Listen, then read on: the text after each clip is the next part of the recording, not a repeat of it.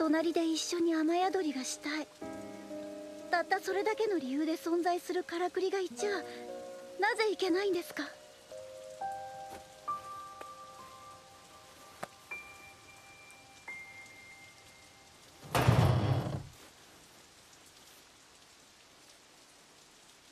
傘忘れちまってな。 God damn it, you Tama and Gintoki. Why is that one of the most emotional things that you have to send us off with when we get into the most serious, most badass arc in the series? I at least got to talk about this last episode because this one meant a lot, actually. Like, especially the second half, like, of this episode. That's the main bit I want to talk about, but let's just brushly go aside, like, the first part.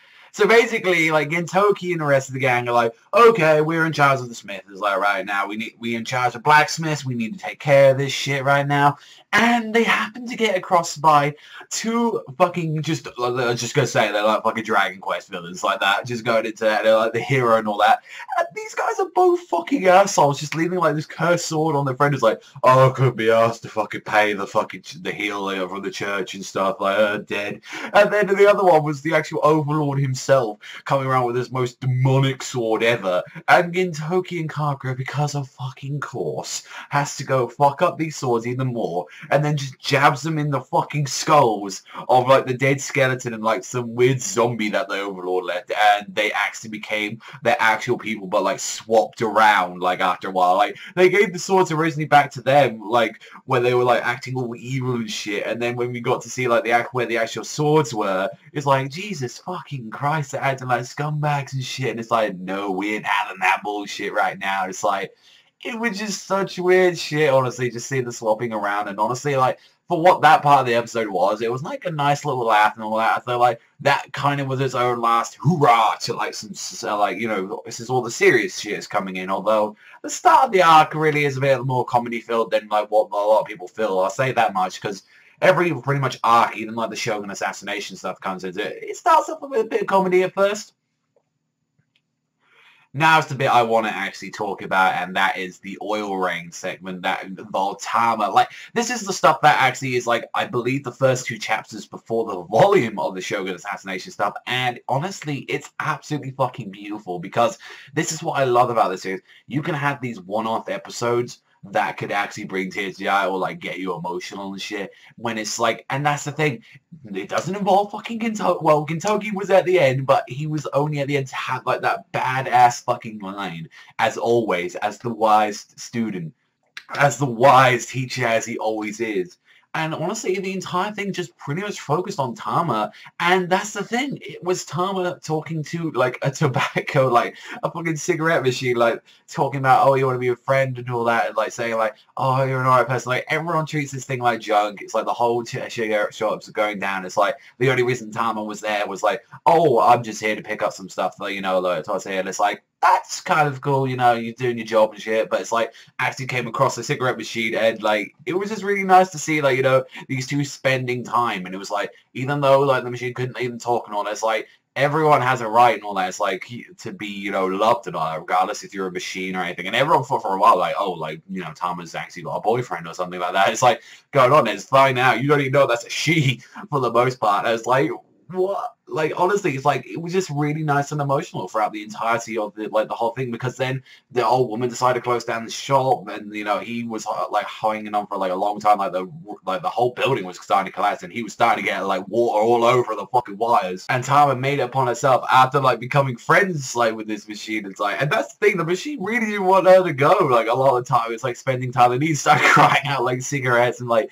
stupid shit like that, and it's like, when it actually came to a point where it was like, oh, it was like pretty much beyond repair, like, even Gengai said that, it's like, no, I refuse this, and it's like, started grabbing it, it's just like, it was really emotional when she started grabbing the machine and even started going around, and like, some piece of shit just put it in the fucking trash with the other stuff, or with trash, and I was like, come on, it didn't Tama like stay like side by side with it, it's like, always wanted to be sheltered from raid. It's like, you know, why does it, like, why can't, like, there just be a machine that, you know, just there to like keep you company in the rain? I was like, the feels right there, and it was like the best bit, of course, the best fucking bit after all that stuff, after like Tama Jinxie looks like she's about to tear up and everything, fucking Gintoki, the motherfucker, sits down like a badass on the other side, and he's just like, oh, I'm taking a break from the rain. It's all like he's coloured in. He's like, no, but you can't take shelter here. It's like, I just want, you know, some shelter, company in the rain and stuff like that. It's just some shelter. Like, I was like, oh, you manly motherfucker,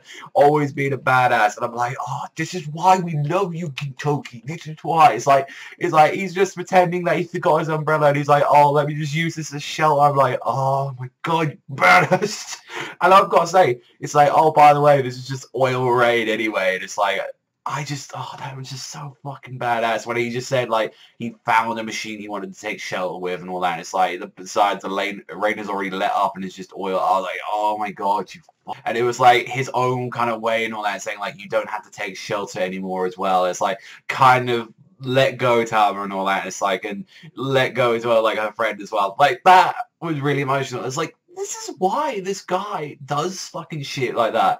Like, he always likes to teach you, like, a little lesson and all that. Like, that's honestly, like, really emotional when you get to that shit. And that's why a lot of people really high this, like, episode really high up above all of them and all that. It's like, even still, like, this fucking machine and all that. I believe it was, like, with tobacco or something like at the end. It was, like, it was just really nice to have an episode where it's just Tama. Like, Tama's one of the more, I like to say, underrated characters in the series, because she doesn't really get that time to shine like a lot of the characters, but I really do like that stuff about the whole questioning about, you know, like, robot ethics and stuff like that, and, like, you shouldn't treat machines bad just because, you know, they can't talk back to you or anything. I love that kind of stuff. Like, that really is some, like, interesting stuff for the series to drop down. It's like, I really enjoyed the whole bit about, like, the oil rain going together. Like, that I thought was fucking badass. I don't know, it kind of reminded me of the bit in FMA, like, where, like, Mustang is, like, at that funeral, and he's just, like, having, like, it's just, like, he's just, like, chilling there, and he's like, it's an awful day for it to rain, though, like that. And then it's like, no, but it isn't raining, sir. And then he's fucking crying with his head up, like, yes, you know, like, I'm like, oh, just, it was like that. And I'm like,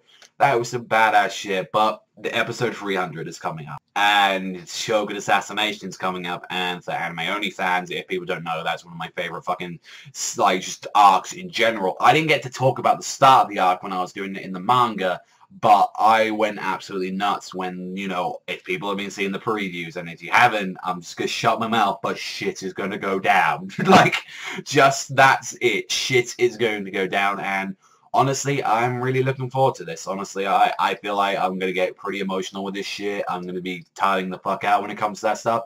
And I thought I want to at least talk about this. Because, you know, I haven't been all the time talking about the anime. A lot of it's just, you know, being comedy. And I do like talking about the comedy in Gintama, but like, sometimes it can be a little bit old sometimes. Just talking about, like, what am I supposed to talk about? Like, oh, it's just a fucking mangaka. But I do love both sides of it. Just because sometimes I don't talk about an episode doesn't mean that I don't love it. It's like, goddamn, I fucking love this series. Like, just absolute death. It's just like, you know, sometimes, you know, sometimes words, like, not speaking at all speaks louder than actually saying stuff. You know what I mean? God damn, that sounds like some fucking Gintoki lines right there. Other than that, like, the first half, I get it like a 7. Honestly, like, the second half, I get it like a fucking 9.5. Like, near fucking 10 and all that. The only thing is, like, I really wish the oil ring thing, fuck it, if you want to add some filler and add some extra parts into it, I really wouldn't have fucking minded that at all. Like, I honestly think the oil ring is way better than the other part that we got in, but episode 300, nice big little special that we get to have, like, yeah, to commemorate, like, 300 episodes of Gintama. That's fucking badass, and obviously, they wanted to do it for episode 300, of course, so it's like, make it a big fucking moment. But that's all from me, so thank you much for watching as always, and I'll catch you guys next time.